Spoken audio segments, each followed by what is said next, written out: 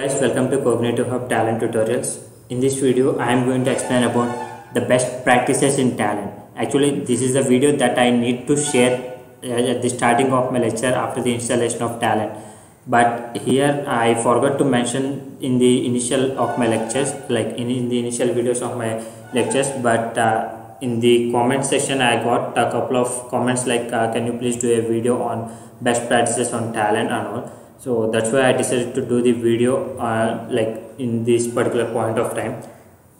So even though I am doing it this right in this particular span after doing the 70 videos related to Talend, so this is not yet late. But if a person is started to learn the Talend, so this is the best video to learn how to start and how to design the structure of your particular business requirement, or how you can organize the components inside a job. This is the best video to watch it.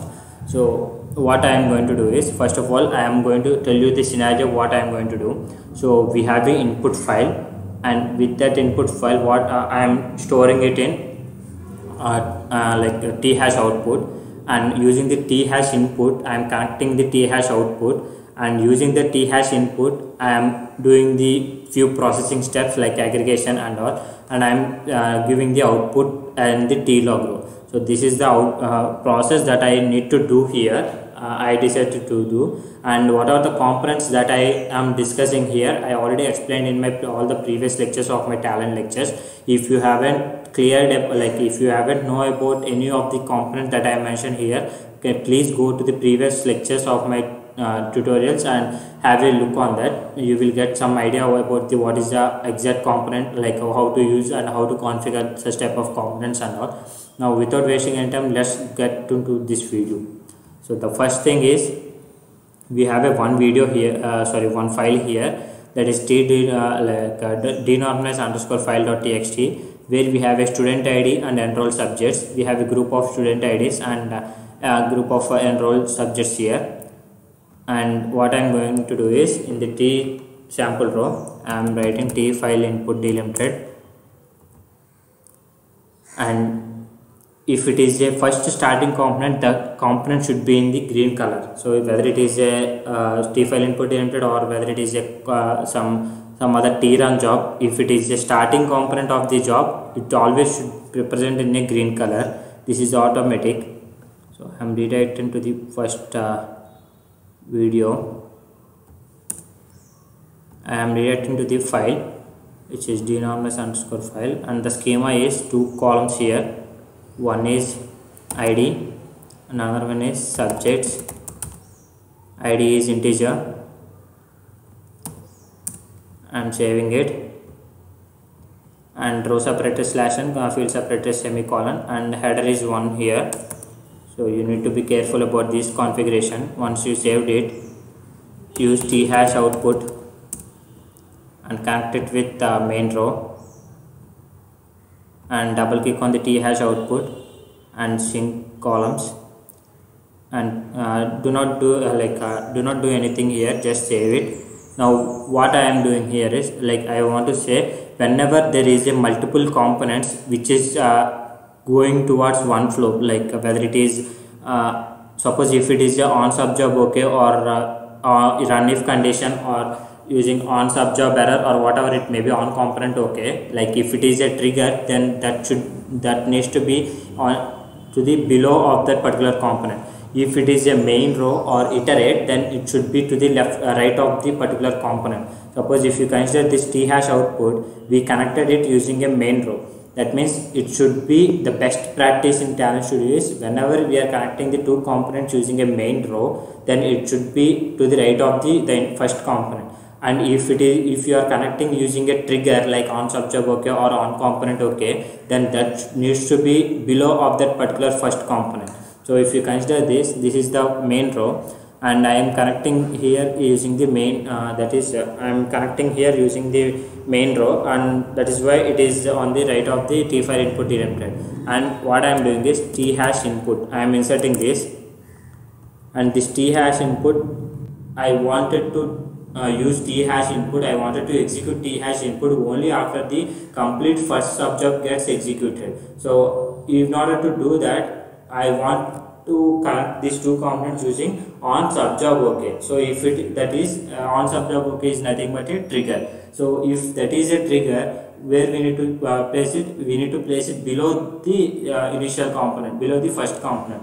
So on trigger I am clicking on subjob okay and I am connecting it. And if you click the t hash input, you need to select the what is the component that you want to map, and then the schema as well.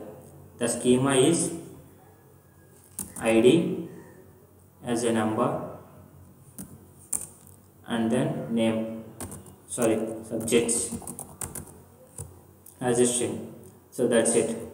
When you click it, now we have a file here. Again, now if I am going to connect another component using on subjob okay, again it needs to be below the t hash input, not below the t file input input. Now the new component should be below the t hash input, not like. And if you are connecting two components, like one is t hash input and another one is some other variable, then you need to connect those two components using like main row, and you need to place that next second component to the right of the t hash input one. So that's what I am going to do now. So if you consider this, I am going to do t aggregate row.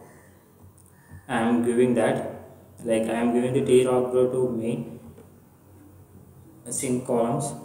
So in the group by condition, what I am doing is I am just mentioning the id value here, and in the operation I am mentioning objects and count.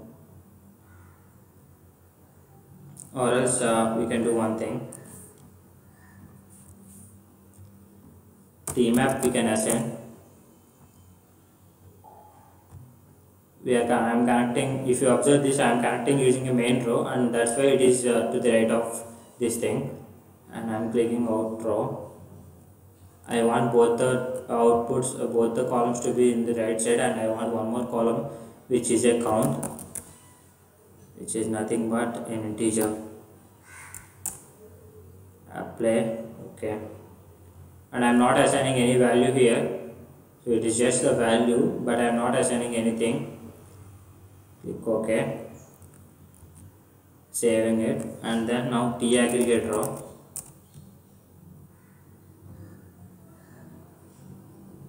And if I am connect this, the output component should be like okay.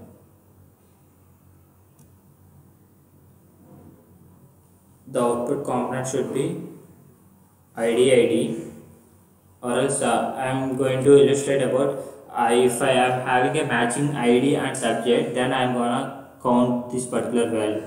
So the column should be count, and the function is also a count. Yeah, ignore null values, I am keeping that. I am saving this, and in the t log I am printing that output. Connecting this, and this is, yeah, it is integer.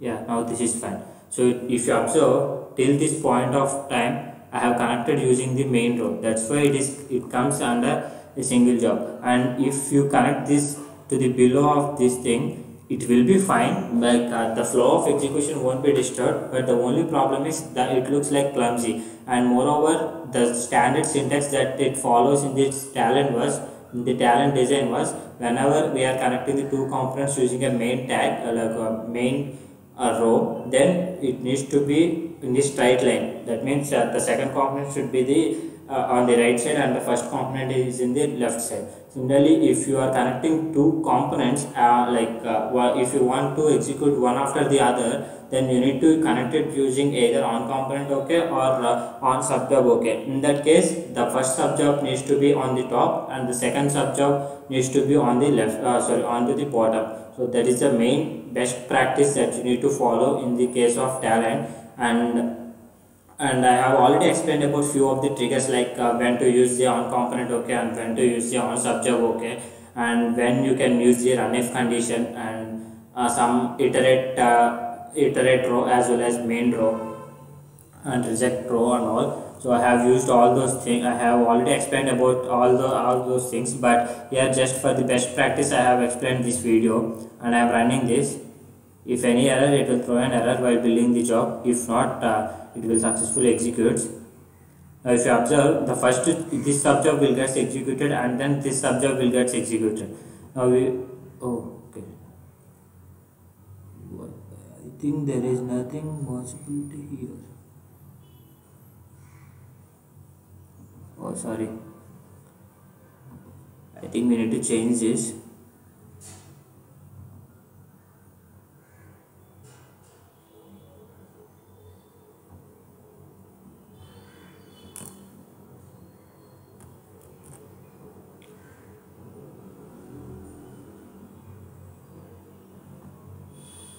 If you run this again,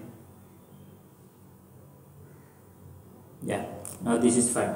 Now if you consider this, for this particular 2 3 4 3 2 1, we have algorithms like we have a matching column as a id and algorithms in the input file as well. So if you consider this column 2 3 4 3 2 1 algorithms, the same record will be there here in the first. So that means we have total 2 records with respect to that, and if you consider the rest of the things, all are remaining are only one value here.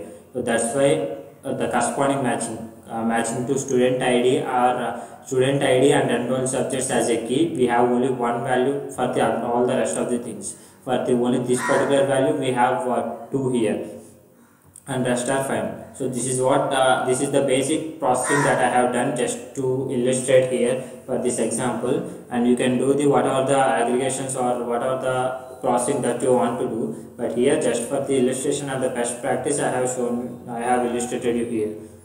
And you can do how like you can do whatever maybe it is, like if you want to do 10 on subject, okay, they can do one by one until too long, and you can't make it, you can't, yeah, you can make on subject okay to the right of your subject, but that is not the best practice. The best practice is, if it is a main row, you need to connect it to the right of it, and if it is a on subject, okay, you need to connect it below the below that particular component. So that is all for this video guys. Thank you for watching.